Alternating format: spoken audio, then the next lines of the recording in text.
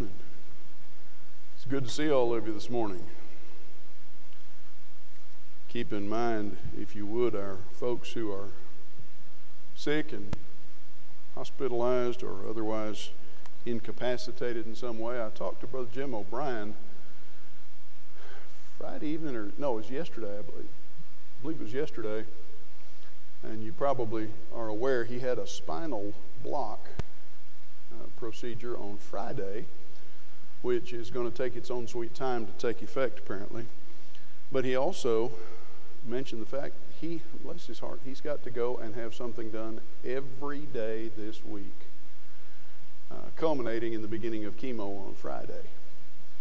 So it's going to be a tough week in a lot of ways for the O'Briens, so do keep them, Jim O'Brien, keep them in your prayers. Something every day this week. Everybody else, as far as I know, that was in our prayer list seems to be improving, doing a little better, and so we're thankful for that. Keep everybody in your prayers if you would. Let's begin our time together with a word of prayer this morning. Father and God, you have blessed us with a gorgeous new day in the beginning of a new week, and for that we give you thanks. We know that you're the source and the origin of every good thing that we have in life, and we pray that when we experience those good things, we'll be grateful to you, and when we experience hard times, we'll recognize the opportunity to praise you for those good moments that we've had. We pray for our sick, asking that you relieve them and comfort them. We pray for those who are struggling with family issues or other problems, that you would bless them and grant them comfort and hope. We ask you to watch over us and bless us as we study from your word, and we pray in Jesus' name. Amen. I've been talking about Jesus in prophecy. And the last 3 weeks, really, we've been talking more about, I guess you'd say, conceptual aspects of that, Christian evidences or apologetics, more than specifically about prophecy. But this morning, let's get a little more to prophecies about Jesus.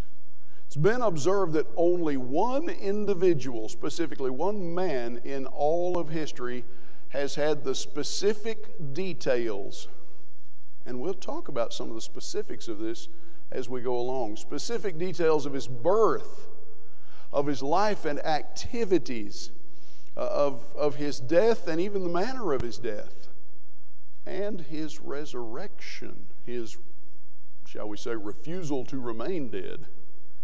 Only one individual in all of human history has had that much information about him forecast ahead of time, stated beforehand. There have been other individuals in history about whom claims and prophecies have been made.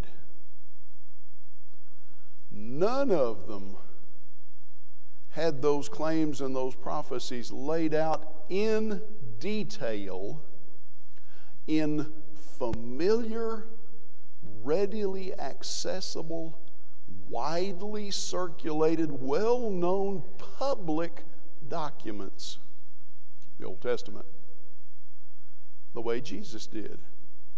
Think about it. How long were the books of the Old Testament in circulation, available to examination by human eyes before Jesus appeared?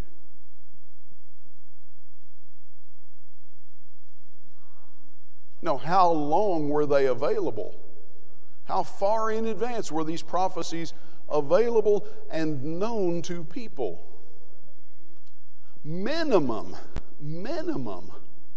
400 years.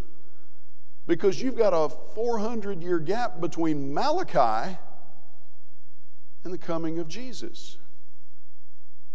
Now you go back to Isaiah. Isaiah, the best known messianic prophet. How long before Jesus did Isaiah live and prophesy?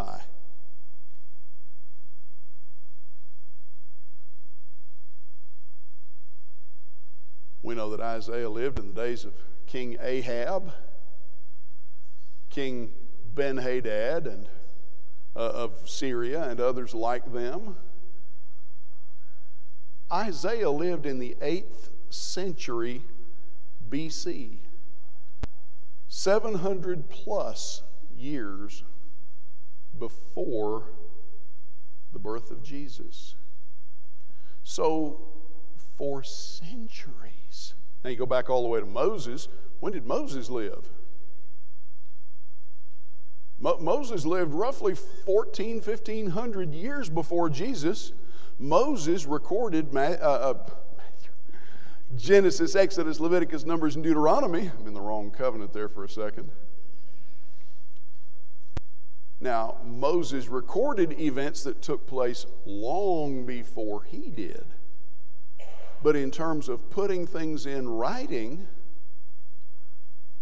1,400 years before Jesus was born, Moses was recording in Genesis chapter 3, the seed of woman will crush the head of the seed of Satan, of Satan.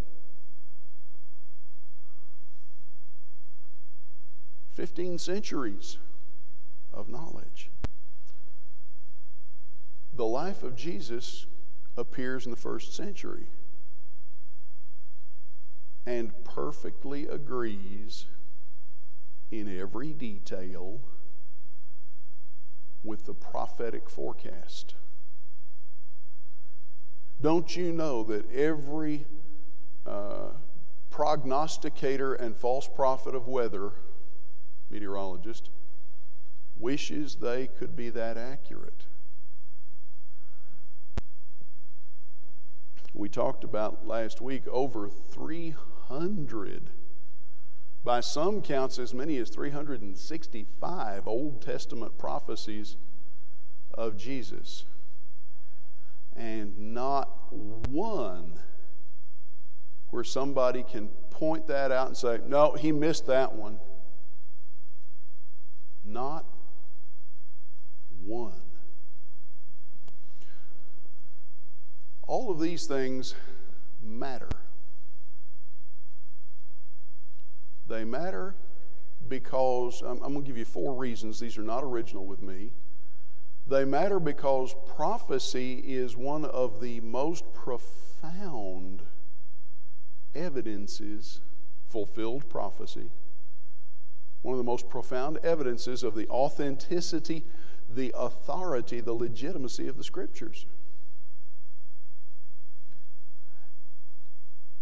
If you can forecast something before it happens and then have it happen exactly as you forecast, what does that do for your credibility to those who hear the forecast when they see it realized?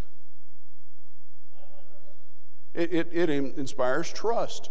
When my girls were about 3 and 5, we used to play, Luann and I used to play a sort of game with them when we would travel, as we would go back and forth between Oklahoma and Central Texas, because we got to where we knew the route really, really well.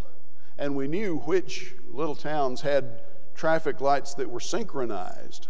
So if you hit the one on the north side of town, green, you were going to hit every light green all the way through town, unless somebody with a cattle trailer or something turned in front of you and threw you out of sync with the lights.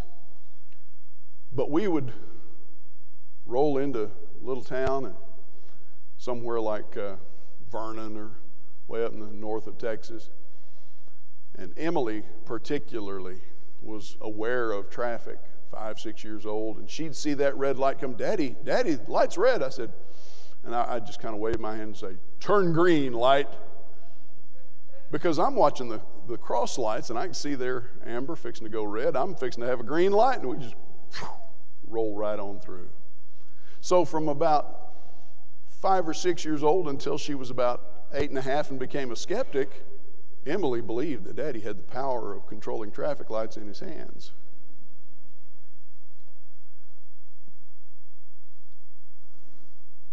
I think Katie's still a skeptic. Fulfilled prophecy proves that the Bible is from God. Prophecies authenticate it as being exactly what it claims. Number two, if prophecy proves that the Bible is what it says it is, what does it prove about God? It proves that He is who He claims to be. Now think about this for just a minute. Who does the Bible say God is? Creator of all things. There you go, Sally. What else does the Bible say about the identity of God?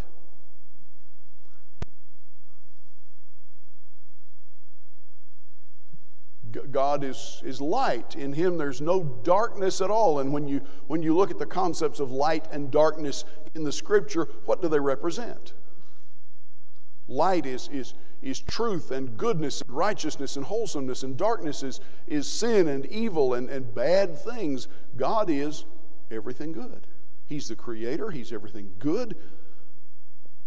He's the provider of all that we need. He cares for us, sustains us, takes care of us.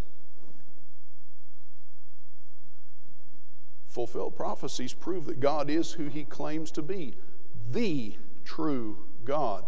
That's why the Apostle Paul could go into Athens in Acts chapter 17 and survey the thousands upon thousands upon thousands of idols and temples and images and things like that, and say to those people who would have considered themselves his intellectual superiors, they weren't,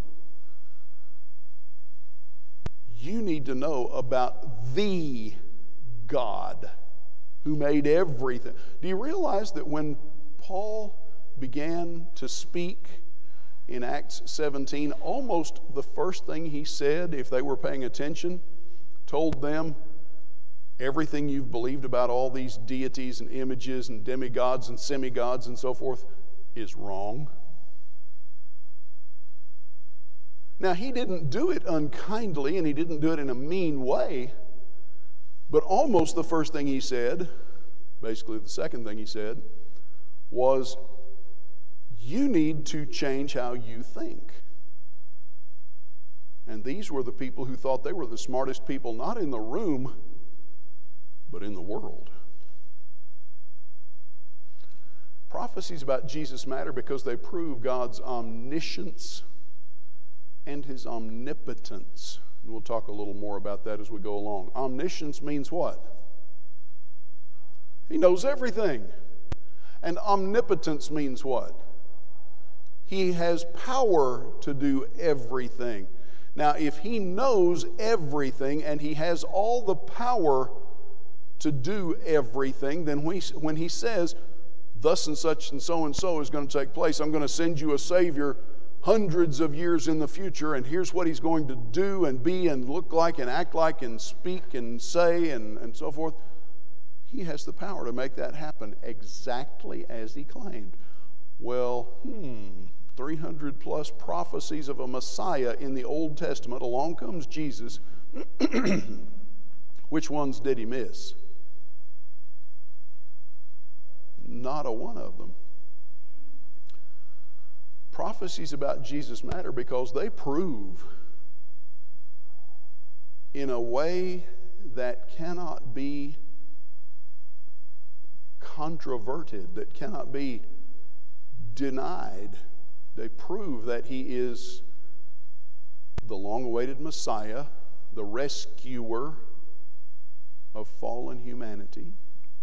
They prove that He is the Son of God, not in the sense of procreation, but in the sense of being God in human form, God in the flesh. They prove that He is everything the Scriptures ever claimed for Him.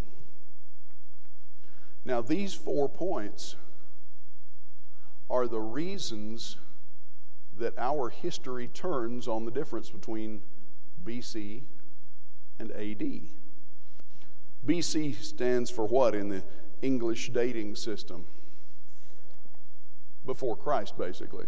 And AD, Anno Domini, Latin for in the year of our Lord, or in the year of his rulership, the year of domination, literally. That's not fashionable nowadays. We don't want to acknowledge in academic and intellectual circles that Jesus is the focal point of history. So we've adopted a new dating format.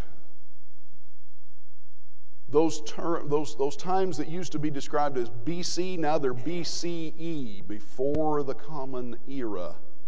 And the time in which we live, well, that's CE. You live in the year 2022 CE, in the Common Era. Where's the change point between? Exactly. It's still Christ. Whether you acknowledge him or not, he's still the focal point of history. No getting around it. One other point to think about, and we've already sort of referenced this several times, the volume, the sheer volume of prophecies rules out the idea of any chance fulfillment, any random accidental fulfillment. Now, fulfilled prophecies discredit false gods and false prophets. It's not simply that fulfilled prophecies validate the Bible. If you validate the Bible, what do you do to every other claimed religious text? You invalidate it. That means that the Quran, the Bhagavad Gita and the Vedas, the Book of Mormon, the Pearl of Great Price, the Doctrine and Covenants, the writings of Reverend Moon, and so forth.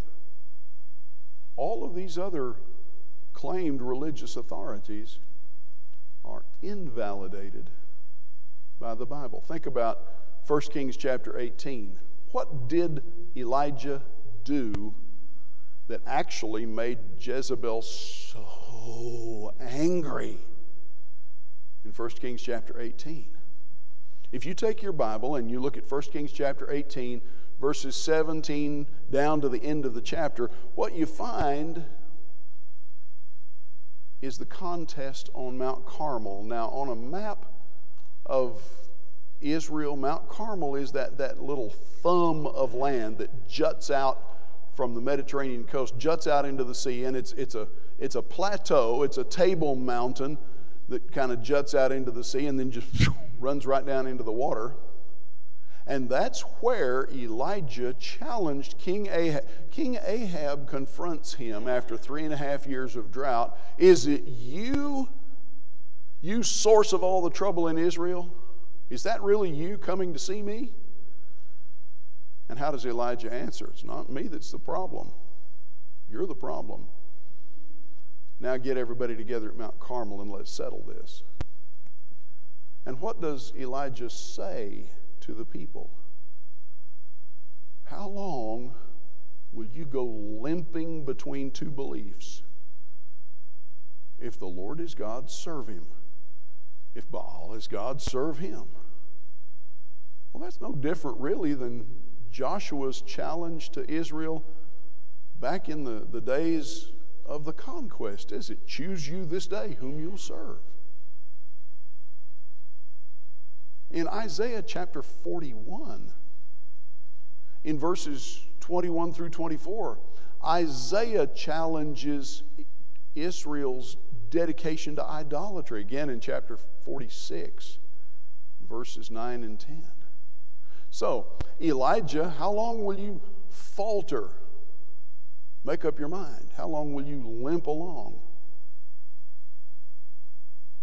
Jesus, in the Sermon on the Mount, said in chapter 6 and verse 24 of Matthew, no man can do what? No man can serve two masters. Why not? Because he'll love one and hate the other, or cling to one and despise the other. You cannot serve God and mammon, or worldliness, selfishness. You can't serve two gods. If the Lord is God, follow him. Well, Isaiah says in Isaiah chapter 41, take your Bible and turn to Isaiah chapter 41. You've got verse 23 right there, but let's just read the entire statement there. Isaiah 41, starting at verse 21, Isaiah's challenge is, produce your cause, says the Lord. Bring forth your strong reasons, says the King of Jacob. Let them bring them forth, and declare unto us what shall happen. Declare of the former things what they are, that we may consider them, and know the latter end of them. Or show us the things to come. Declare the things that are to come hereafter, that we may know that you are gods. Yea, do good or do evil, that we may be dismayed and behold it together. Behold, now these are God's words through Isaiah concerning the false prophets and the idols that Israel has dedicated themselves to. Behold, you are of nothing, and your work is of naught. An abomination is he that chooseth you. Show the things hereafter. All right, if you're a God, if you're a prophet of a real deity, show us what's going to happen in the future. Doesn't work that way. Flip a couple of pages to Isaiah chapter 46 and look at verses 9 and 10. And there, I am God, God says, and there is no other. How dare he be so arrogant as to claim he's the only God?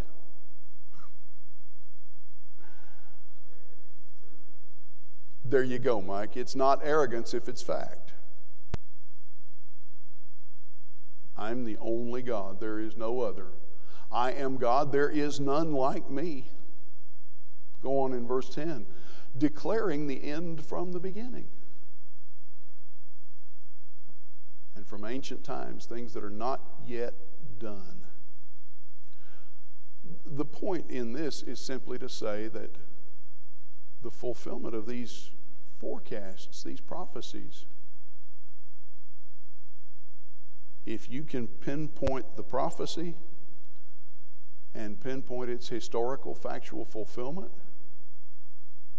that's incontrovertible evidence. Think about the society around us, 21st century society. What are we seeing in the secular world? What kind of attitude? Well, okay, on one hand, there's an attitude of no limits. Anything goes, no boundaries. I'm going to do what I want to do. It's really kind of a time of the judges, isn't it? In those days, there was no king in Israel, and each man did that which was right in his own eyes, except there is a king in Israel. There is a ruler in the world. And what are people doing? Whatever's right in their own eyes. And an attitude that says, how dare you even consider to presume to tell me that there's a right and a wrong and I'm wrong? But you know what?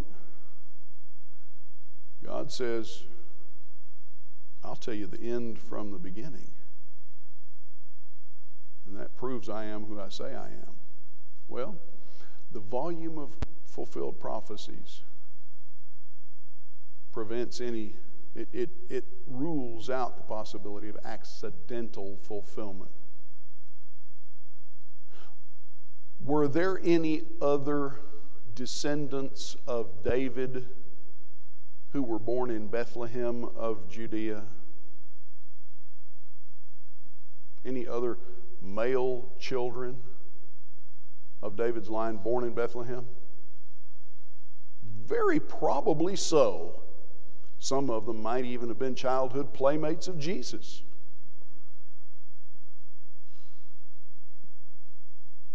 Were there any other descendants of David who were, well, just take your pick, born in the same time frame of Daniel's timeline, Daniel's 70 weeks, as Jesus? Well, sure. The tribe of Judah was hardly extinct. Here's the point, there are lots of individual details about Jesus that could be picked out and applied to other individuals. But there's only one person to whom they all apply and whom they all coalesce. Now, why is this important? Number one, Jesus says in John chapter 5 in verse 39, speaking to the rulers of the Jews, "You search the Scriptures because in them you think you have life, and they testify of me." Now, in the context of John chapter 5, what was Jesus actually saying to them? Take your Bible, flip over there, and let's just take a quick glance at the context of John chapter 5.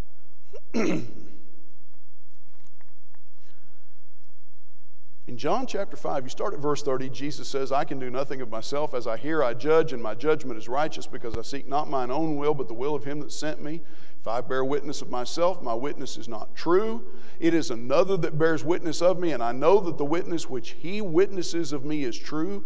You have sent unto John," meaning John the prophet, John the baptizer, "and he has borne witness unto the truth.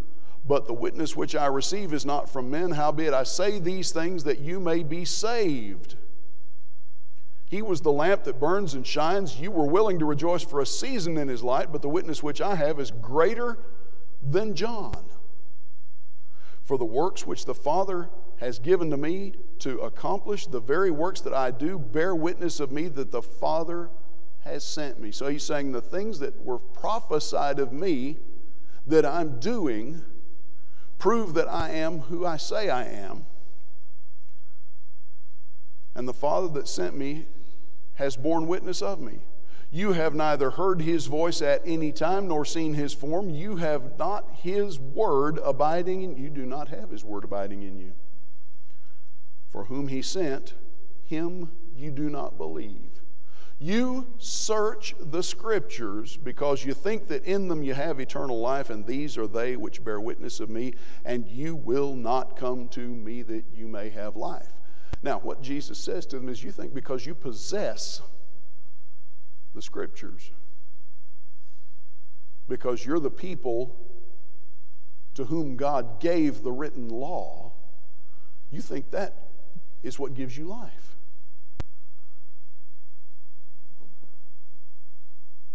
And you're ignoring what they actually say. There are abundant Old Testament prophecies that identify him. Turn over to Luke chapter 24, the last chapter of Luke, and notice in verse 27, Jesus speaks to his disciples. This is after the resurrection. And in verse 27, beginning from Moses and from all the prophets, he interpreted to them in all the Scriptures the things concerning himself. He started with Moses. Now, at that point in time, the expression all the Scriptures refers to what? That's Genesis through Malachi. They didn't have the New Testament written down. But the warning that he gave to those Jewish leaders in John chapter 5 emphasizes the difference between possessing the Scriptures and understanding them. have to understand even the prophecies to get their benefit. Well, that's Jesus' own disciples in Luke 24. Let's look at some samples of messianic prophecies, and then in the coming weeks we'll come back and look at some of these in more detail. Think about the broad categories of prophecies about Jesus. Now, if we go to Daniel chapter 9 and read Daniel chapters 9, 10, 11, 12, Daniel prophesies a lot of coming things. A lot of coming events. In that string of prophecies is the Messiah. But there are other things there as well, culminating in what? Daniel's prophecies really culminate in the end of Judaism and the beginning of Christianity. So there are other Old Testament prophecies that pertain to the New Testament era, but specifically talking about Jesus, oh, that's a lot smaller than I thought it would be. I hope you can read that. Coming of a Savior, and we've talked about this, Genesis 3. The fact that a Savior would come. Now, there are abundant Old Testament prophecies, a number of them that teach Israel, taught humanity really, to look forward to a Messiah. And in order to find him, God gives identifying characteristics. Just a few examples. Facts of his birth. You look at Isaiah chapter 7. What is the best known fact about the birth of Jesus? Born of a virgin. And we've talked about that in the past, how that Hebrew word that's used in Isaiah 7 has a range of meanings that could render it sort of generic. Young woman, a woman of marriageable age, a virgin. Any of those things are possibilities if you just take the word by itself. But go back and look at the Septuagint translation of Isaiah chapter 7 that dates back to about 250 years before the birth of Jesus. How did the Jews of that era understand what Isaiah said? They used a word in Greek that means specifically a virgin, a woman who has never known a man, shall conceive and bear a child. Facts about his birth. That's not the only passage, by the way. How about the location of his birth? The Magi come to Herod. Where is he who is born king of Israel? What? Soothsayers, prognosticators, counselors, advisors, come here. And where would we find him? Micah 5. Bethlehem of Judea. Well, that's convenient for Herod, isn't it? That's just a few miles away. How about the time of his birth? Daniel chapter 2. Verse 44, Daniel interpreting the vision for Nebuchadnezzar of the image, golden head, silver breast, bronze belly, iron thighs, feet of iron mingled with clay. Babylonian, Medo-Persian, Greek, Roman eras. In the days of those kings, the God of heaven will do what? Set up a kingdom that shall never, as the Hebrews writer says in Hebrews 12 and verse 28, never be shaken. An unshakable kingdom. It'll never be superseded, left to someone else. You know, the wording of Isaiah 2 is significant there. We miss this in that Nebuchadnezzar in his time was the ruler of the mightiest, most dominant empire in world history at that moment. How had Nebuchadnezzar come to power? here's where a little bit of history knowledge becomes a helpful thing. His father, Nabopolassar, if memory serves me, was his name, had been an Assyrian general in the Assyrian army, an Assyrian ruler. And consolidating power had effectively overthrown the Assyrian Empire. For about 80 years, the Babylonians would be the dominant power on earth. And then in the days of Belshazzar, Nebuchadnezzar's grandson actually, what would happen?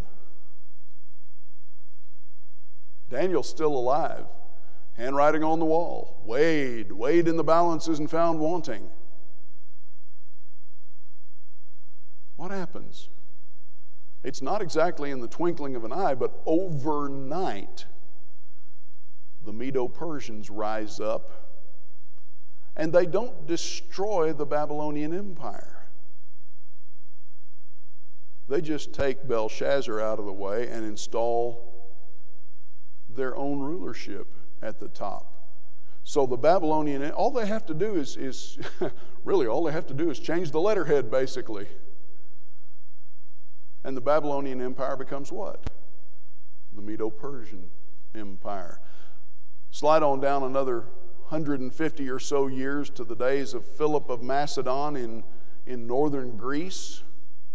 And Philip begins to consolidate power among the scattered and warring tribes of northern Greece, proposes to march south, and then before he can do that, he dies, and his boy, a teenager, Alexander, becomes king. And what does Alexander do? Alexander begins a campaign the likes of which the world has never seen, and spreads, as an apostle of Greek culture, spreads the Greek Empire across the known world. But when it comes to the Medo-Persians, what does he do with the Medo-Persian Empire? Basically, they have some battles, they have some conflict, but basically he keeps large parts of it intact. It's left to another, just like the Babylonian Empire had, just like the Assyrian Empire had been. Alexander gets far from home over into western India and dies in a drunken stupor. And his four leading generals, Ptolemy, Seleucus, Lysimachus, and the one whose name I can never remember, divide the empire amongst themselves and then begin to fight amongst themselves. And the Ptolemies and the Seleucids or Seleucids come out on top fighting each other, and poor Israel is caught in the big middle of all of this. And in the century before Jesus, 2 centuries before Jesus is born, the Jews are able to throw off the Greco-Seleucid yoke in the days of the Maccabees, and they have a little bit of freedom for about 40 years until the Romans come along. And what do the Romans do with the remnants of the Greek Empire?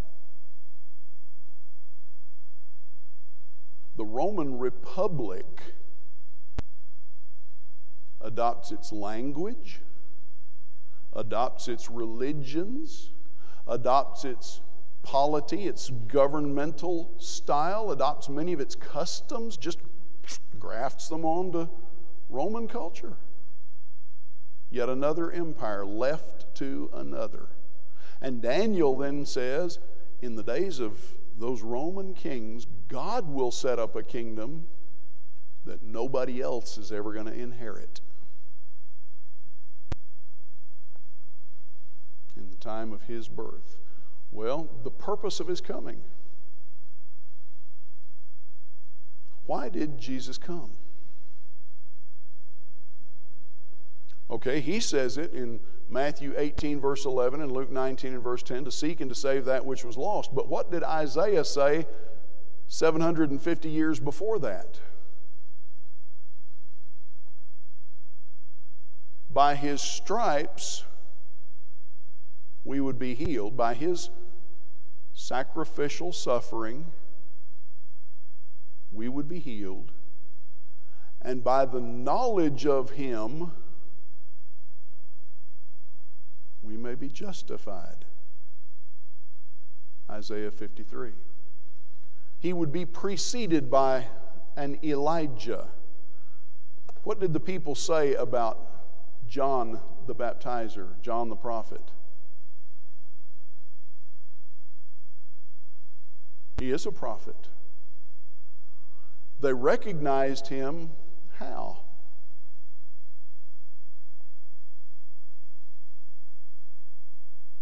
Camel's hair clothes, and leather belt, and living out in the wilderness, eating rough, preaching, locusts and wild honey, preaching a blunt, hammer between the eyes kind of message. What had Isaiah said when Ahab confronted him? I'm not the problem, you are. Smack right between the eyes. That's how John preached. What does Jesus say of him? This is Elijah that goes before. What did John say about himself in John chapter 1? The rulers of the Jews came to him and said, "Are you the one?" And he said, "No. The one who comes after me, I don't even deserve to untie his shoes."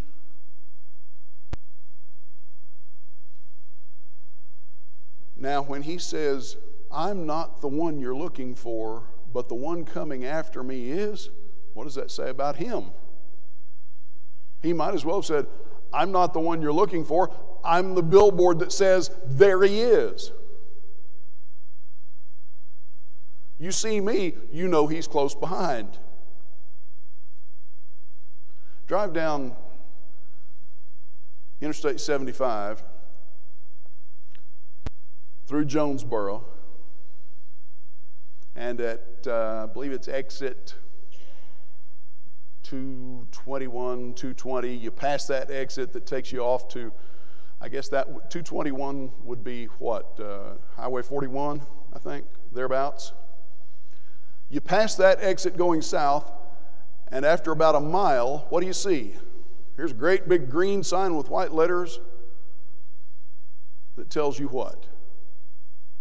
The next exit is in half a mile. And a half a mile later, what do you see? There's an exit lane. John's the billboard. So, think about the character of the Messiah. And I know our time is about up. What had Moses said 1,500 years before Jesus came along? God's going to send a prophet like me. How many prophets did God send?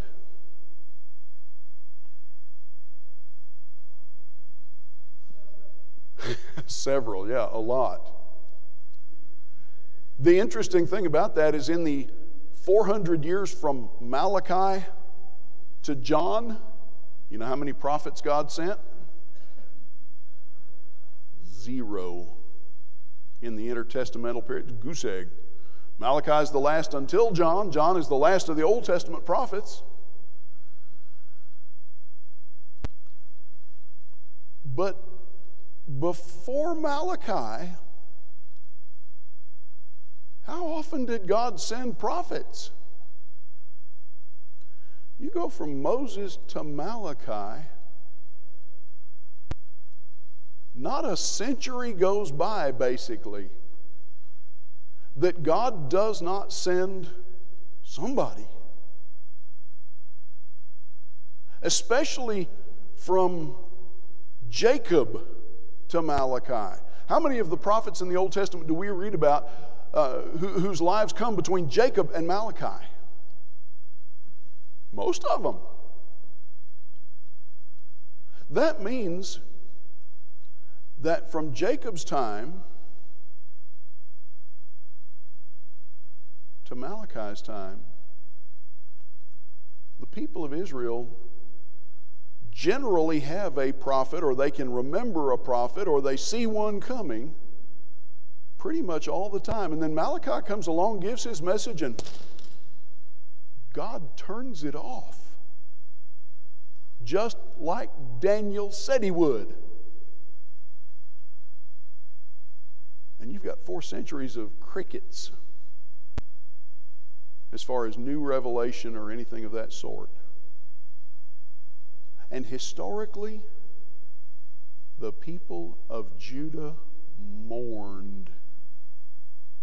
And they were very aware that there were no prophets. And they were looking for John. And they were looking for Jesus. Because their scriptures said they're coming. And this is who you look for, somebody like Moses. Well, our time is up. We'll stop there. And we'll pick up and talk about Messianic prophecy some more next week. Thank you for your participation, your comments, and your interest.